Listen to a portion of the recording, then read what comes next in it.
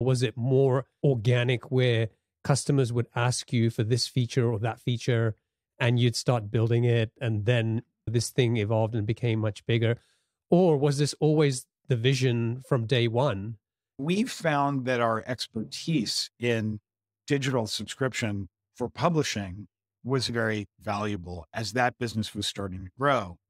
We see a tremendous amount of data and we can really dig into the problem very deeply. We first built software that would do recurring billing. Most of our clients at that point, they needed that subscription software. Then they said, yes, well, how do we determine when we want to make that paywall pop up? By the way, we want it to be different if you've come from Facebook, and we want first click free from Google. So we created a rules engine to do that. And then people said, why do I have to pay some other company $250,000 to enable people to log in?